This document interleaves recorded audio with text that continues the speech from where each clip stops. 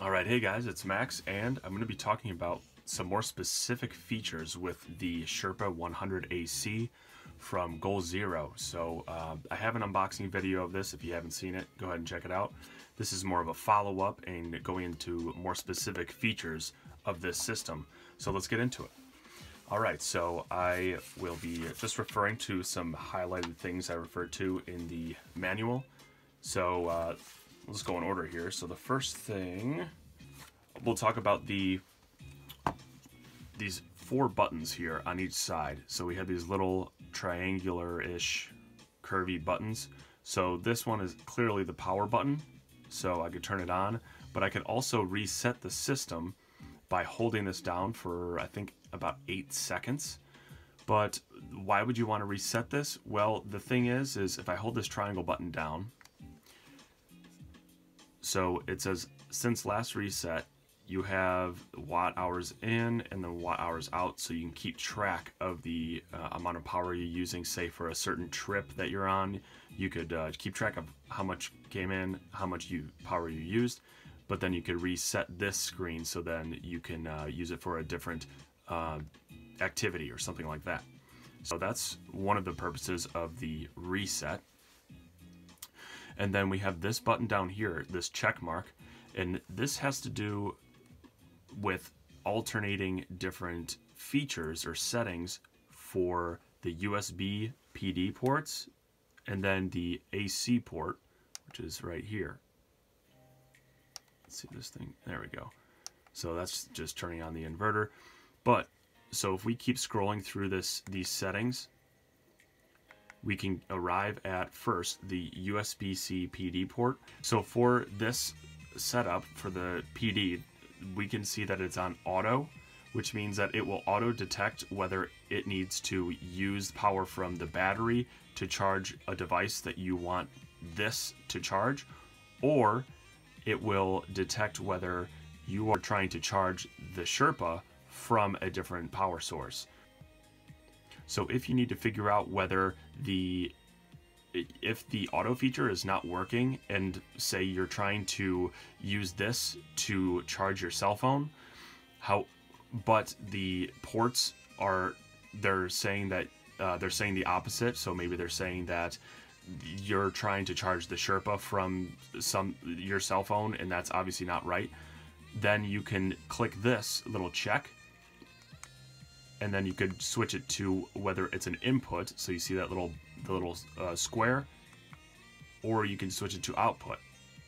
So you can switch to whichever one you need, whether you're trying to charge from it or you're trying to charge it.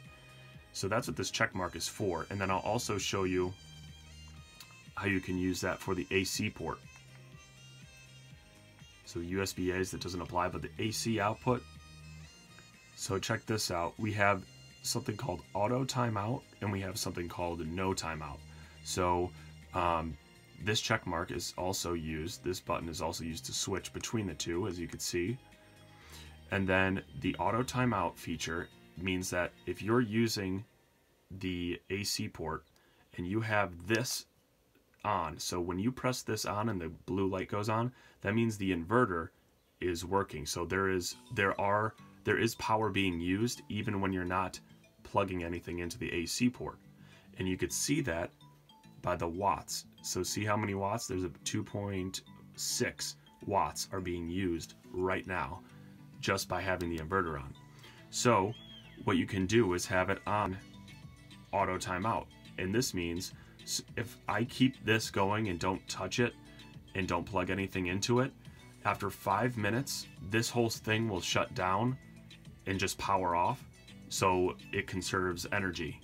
And I think that's an awesome feature. I have no idea why you would have it on no timeout, but it's a great feature, so I'm going to leave it on auto timeout.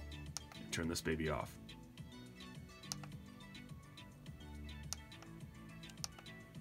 Come on. There we go. Okay, so that's what this checkmark feature is. And then we'll get into some more features in a second, but let me go ahead and read through the manual in order so that I could show you all the different features this thing has to offer. So next here we have let's go over the 8mm input section. So back to the screen. I'll click it here. I'll hold this little triangle button to get the display settings. And then I'll keep clicking until I see 8mm input. And so that's what this is. It says 22 volts max. So this is for a solar panel connection. And this is Goal Zero's proprietary connection. So I believe you can only use Goal Zero panels for this, but I think on their website they have some other options if you are trying to connect maybe a third-party solar panel to this port. So you can check that out. However, this panel is capable of, or this connection is capable of receiving up to 50 watts of solar power, and that is, from my research, by far the most solar input you could have for any power bank. So I mean, I've looked on Renogy is another website that has power banks and solar panels, all that kind of stuff, and I believe they had a solar charger that was kind of similar to this, but it was not able to, I think the maximum it could take in was 30 something watts, but that was from like 2 separate connections, and it had nothing to do really with a solar panel input. But so far, this is the fastest solar charger or solar power bank that I've seen in terms of wattage. Anyway, so the 8mm input is right here, and you could see that it has the watt reading and the volts reading. So you can have your solar panel and connect up to a 50 watts, so like a Boulder 50 or a Nomad 50 solar panel. Both of those are rated for 50 watts. But you can connect the solar panel to this, and you can adjust your solar panel by the watts that are coming in. So say it's like a 50 watt solar panel. So if you're thinking about efficiency losses as well as that, you'll get about 40 watts maximum out of that.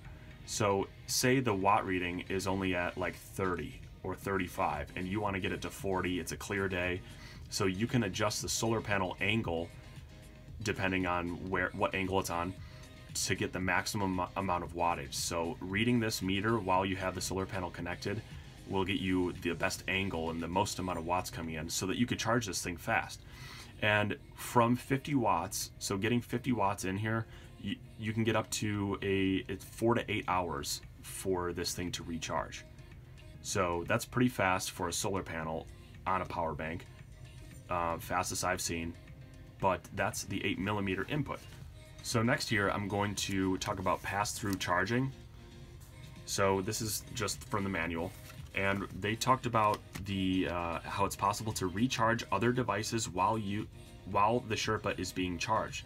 So what's awesome, you can charge this system while it's charging other things, and that's pretty cool. I know that's very convenient, so that's a nice thing to mention, and it's just a nice feature overall. And then drawing too much power. So this is interesting. I didn't realize this, but you can see in the manual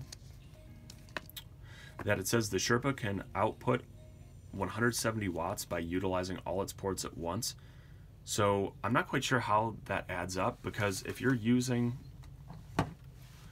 both of these 60 watt outputs, so you're using them as outputs, 120 watts right there.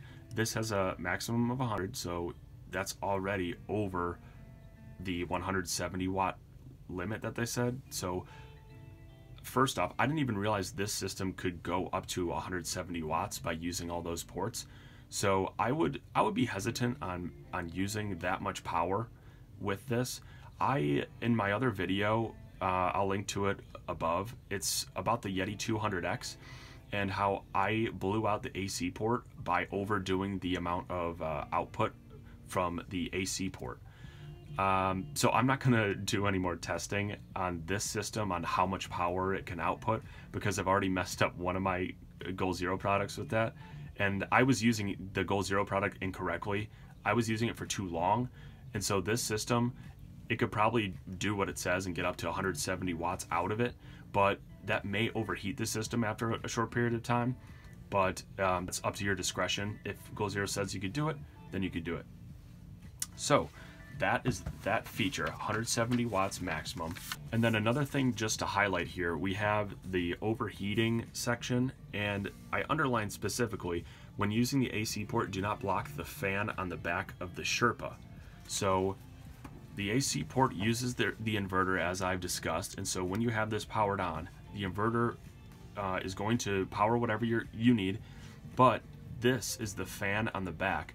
And if that is covered, maybe you have it against something, or maybe like it's against really close to something, then it has pretty high potential of overheating. When that happens, it will let you know. But just make sure to keep that fan covered, or just make sure to keep the fan uncovered. And then lastly here, I want to talk about the warranty. So for my Yeti 200X, that has a different warranty than this one. This one is 12 months, which is not bad, but with my Yeti 200X, it had a warranty of 2 years.